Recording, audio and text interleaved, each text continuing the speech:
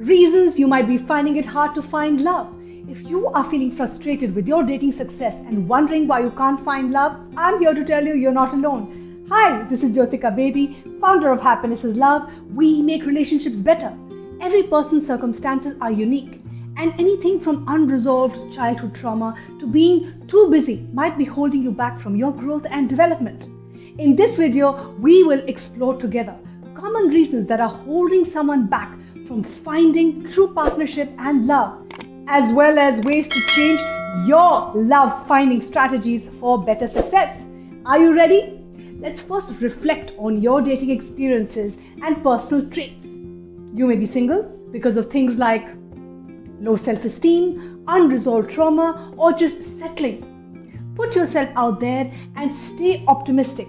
When you position yourself to finding and accepting love, it's only a matter of time before it actually happens. I've been married for 21 years now, and I can assure you, remember that it's completely normal to want to find and feel love, and many others are struggling to build loving long-term relationships too. So I want to share with you few tips and few techniques that will help you. Number one, you are pursuing unavailable people. Unavailable can mean lots of things. Maybe the last person you dated was married or lived far away, or maybe you gravitate towards people who really can't open too much emotionally. Whatever the case is, save your dating energy for someone who wants to and can be with you. I understand that pursuing relationships with unavailable people usually ends up in heartbreak, and you are not alone. Notice early on if your partner does not seem willing to open up or spend time with you. These are red flags, these are signals. If that's the case, they are unlikely to become emotionally available later. If you feel strung along, ask yourself to define what a healthy relationship looks like to you. If the other person recoils from a label, it's a clue that they won't make things different. So you have to check in and see. Number two, you're afraid of getting hurt or rejected. If you're afraid, then things won't work out. Chances are you won't pursue them. Maybe you're afraid to make a move or not make a move, or you find a reason to back out of relationships because, again, you are too scared that your partner will leave you one day. Doesn't this happen? These are both forms of self-sabotage that prevent you from connecting with your true love potential. Remember, getting rejected is something everyone experiences. Many times it's a valuable lesson that makes you a stronger and wiser person. I want you to focus on your own insecurity. You're insecure or you have low self-esteem. If you struggle with low self-worth, you may constantly doubt the love and praise of your partner and convince yourself that they can't really love you the way you want to be loved. Other times, low self-esteem might make you codependent on your partner for tying your happiness and reassurance to them. This makes it even more hard for the other person to want to stay in a relationship, which then fuels more self-doubt, and then it becomes a vicious cycle.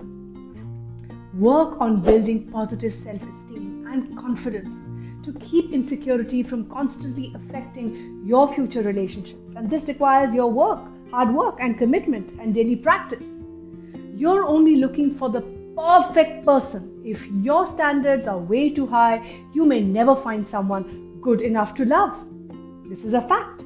This isn't to say that you should lower your standards. Just need to remember that nobody is perfect. Neither are you. Instead of focusing on someone's flaws, look at how they try to win you over or they try to show you love, because everybody has a different way of showing and expressing love. When you see that they truly care for you, it becomes easier to look past their shortcomings. So what I need you to do is to remember that true love is about loving someone for who they are, who they want to become. Even if they're not the world's most perfect person, neither are you. So I want you to work on self-improvement to attract higher quality partners When you walk the walk yourself, you're more likely to meet people who are on the same level. Your standards may be too high or too low, or you just settle very easily. If you struggle with confidence, or you have the insecurity about being alone, you might end up dating people who don't meet your standards of a partner. Ask yourself, is this what is happening to you? And then what happens is that your chances for long-term relationship success with these people become low. Why? Because they can't give you what you really want and need.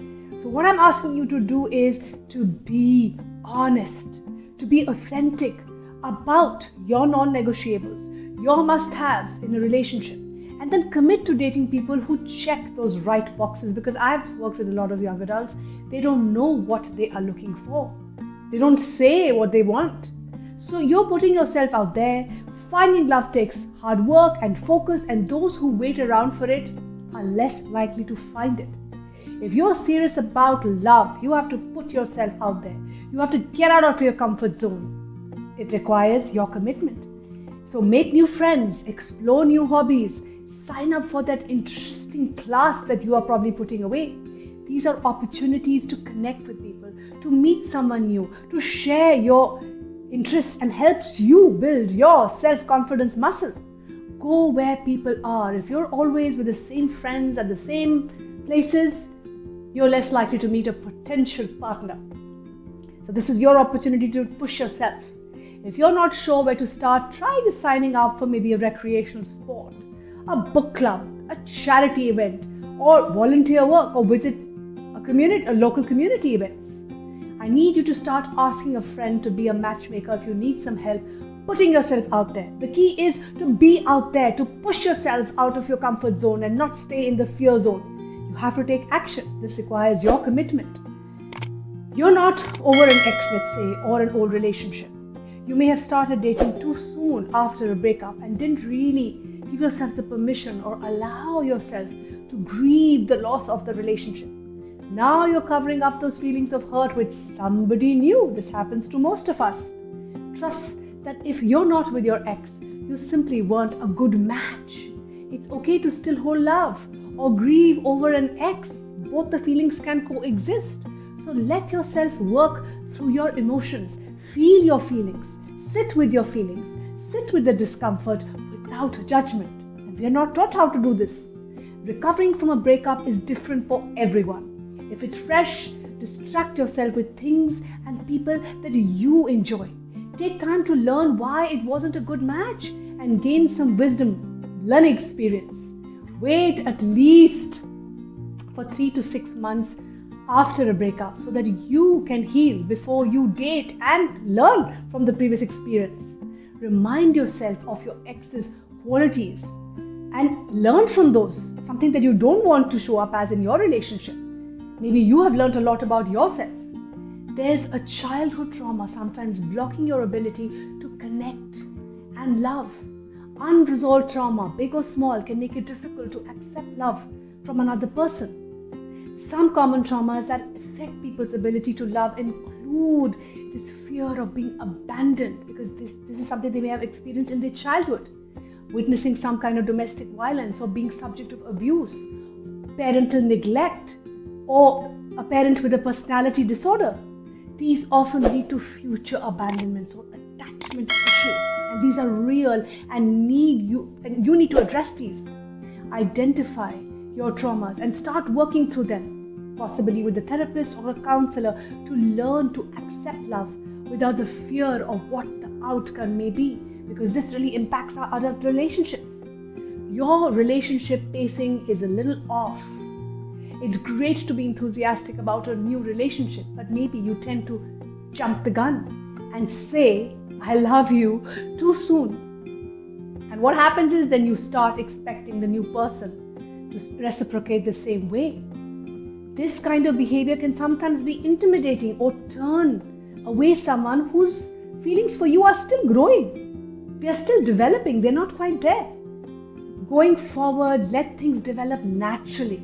It's better to err a bit on the slow side versus going way too fast and then regretting that. Take your time to really get to know someone. When initiations of interactions are fairly balanced, I would say, it's a good sign that things are moving in the right way, and you need to trust the process. You're not priorities more than dating. You've got priorities more important than dating, I mean. Maybe you value your career, your hobbies, or friends and family. Nothing wrong with that. Above finding a relationship right now. Finding and sustaining a loving partnership is time-consuming and conscious effort. And it could be that you just haven't found the one you'd be willing to rearrange your priorities for. Not prioritizing love isn't a bad thing. It's just hard to fit it into your schedule when you keep yourself way too busy with other things. So you need to check in and check your priorities. Don't drop everything for a partner.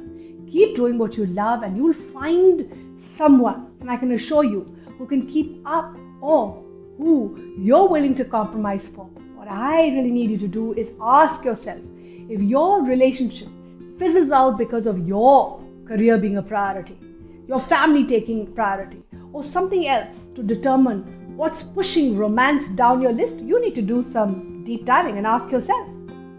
You don't really want a relationship right now. Probably this is what's happening. Deep down, you might be perfectly happy with just being single. Often people feel pressured into finding a partner, especially by friends, family, or society, or maybe your biological clock is ticking. I need you to be honest with yourself. Elevate the pros and cons of getting into an amazing relationship. Your list will give you clarity about why you're single and whether or not you want to really stay that way. Only you can answer this. Wanting to be single for now doesn't mean you'll never find love in the future. If you're happy now, there's nothing wrong with being single. This is what I want to assure you. This is something that you need to remind yourself and people around you. You just haven't met the person who is right for you. It might sound obvious or cliche, but there is a real chance that you simply haven't crossed paths with your perfect match. And there's absolutely nothing wrong with that. All it means is that you can look forward to meeting someone you love and you're putting in the hard work and the effort, and that day will come sooner than later. And most important work that you're going to do is to love yourself. Because till the time you don't love and care for yourself, that emptiness or the void that you feel inside cannot be filled by a great relationship. The most important relationship is your relationship with yourself. And this is why you're watching this video, because you want to take action. You want to start doing things differently so that you can attract the love that you have dreamt of. And it starts with you first having a great relationship with yourself. Because what we are taught is that I will feel great about myself when I find my great love. It's a recipe for disaster. You need to start feeling great about yourself to attract that great relationship for you. So it starts with you taking conscious action, conscious steps, daily small actions, small steps that help you build more love for yourself. I work a lot with young adults and with professionals, with teenagers, and today it is a crisis to find true love, because again, the question is, do we love ourselves enough to find that love? It starts with you. And only your love can complete you. Only your love can heal you. And when you love yourself enough, the extra love will then pour into another person's cup. So I'm here for you, cheering for you. I know it's hard work, but this is the most rewarding work you will do. It's the greatest gift that you will give yourself. Finding love requires focus, conscious effort, and daily practice of loving yourself first. We at Happiness is Love truly care. We are here for you. We are rooting for you. If you're struggling with any aspect of your life, you can reach out to us. Until then, keep smiling, keep shining, keep inspiring.